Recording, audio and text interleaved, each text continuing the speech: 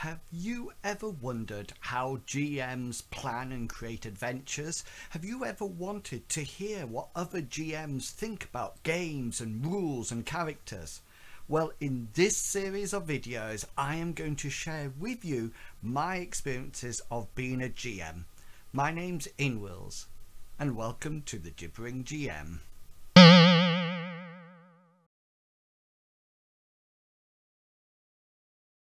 Hello and welcome to my new series of videos titled the Gibbering GM. You join me in my lofty eyrie here up in the clouds. Welcome. Now, I've been a GM for a number of years, and when I was thinking about ideas for new videos on this channel, I thought it would be great to share some of my ideas with you, all about how I create adventures, how I GM, how I provide the narrative, on the condition that you share some of your ideas back with me. There's nothing like a good discussion or conversation. Now, you might have noticed that I'm using the term GM rather than the popular used DM or even keeper. Well, this is a conscious decision because I wanted to make the discussion as inclusive as it could possibly be. So rather than sort of like saying a dungeon master and then being focused straight into Dungeons and Dragons, I was hoping to use the term GM to be more encompassing. So I first started to GM with the first edition of Advanced Dungeons and Dragons. Yes, that was a long time ago, and since then I've GM'd for Shadowrun, Starfinder, 5th edition Dungeons and Dragons, Call of Cthulhu, and my current main game at the moment is a rule set called Mithras. You might have seen some of my videos on this channel about the rule set and our actual plays. So first up this week, or this first session, I wanted to pose a question to you all. And the question is one that I'm going to answer throughout this video. And it's quite simply, why do you GM? What do you like about GMing? What is it that you always grab those rules and say, yes, I'll be a GM? What is that? Well, let me know after you've listened to the rest of the video. Let me know in the comments below, and don't forget that if you have liked this video, then please like, comment and subscribe to the channel, and don't forget to check out my Patreon page as well as all my other social media sites. Links are down in the description. So let's get on with it. So why do I GM? Well, first up, and I hope this is the answer for all of you, is that we enjoy it. We actually enjoy being the game master. But maybe I should rephrase the question somewhat, because maybe I should be saying, why do you enjoy being a GM? Why do you get that? What gives you that thrill to actually be the GM or be the first person to say, yes, I'll do it? I remember when we first started to play Dungeons and Dragons 5th edition, I had not played that for a long time, and well, I've never played 5th edition before, but once somebody mentioned it and they said they were looking for a GM, I immediately say, yes, I would do it. So why is it? Why do I enjoy, or why do you enjoy GMing so much? Well, first up, I have to say that I'm probably the least creative person around. I can't draw, I can't paint, I can't create music, I can't do interpretive dance. Even my merchandise designs are plain and simple because I lack that ability to be creative in those areas.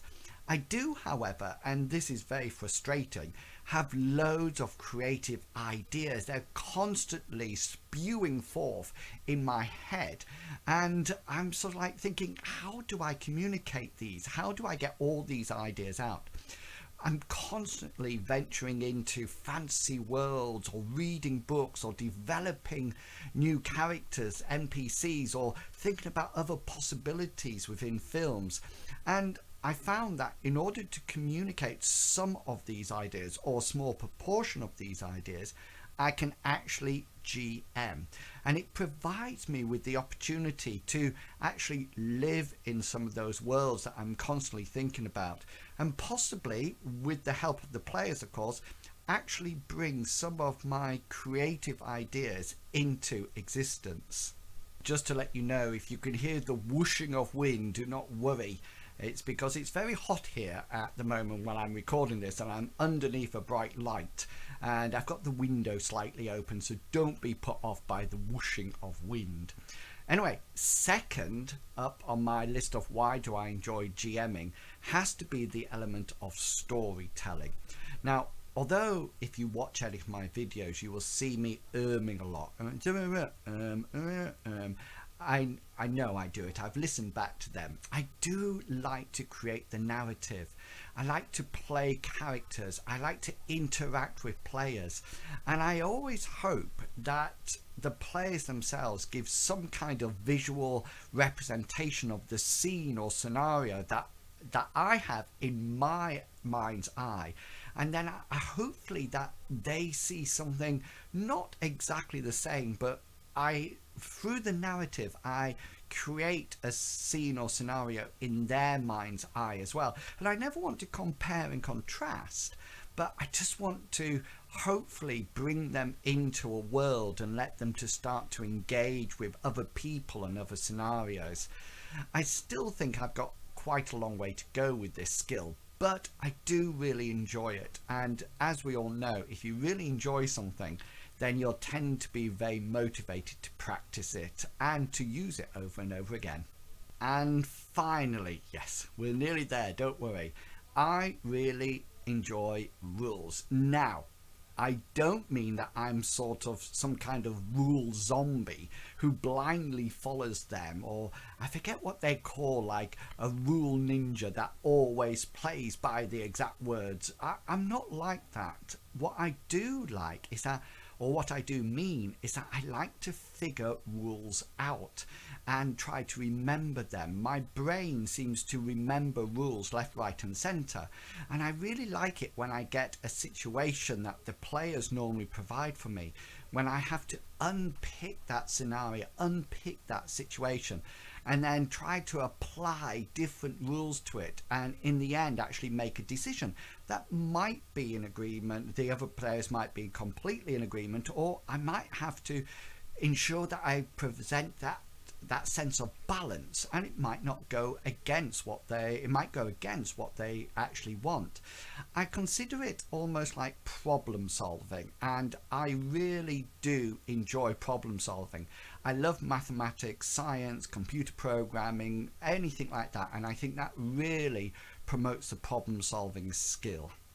And so that's it. That's why I enjoy GMing. So what about you? Why don't you let me know in the comments below, and before you dash off, don't forget to press that bell button so you can get notified when my next video goes live.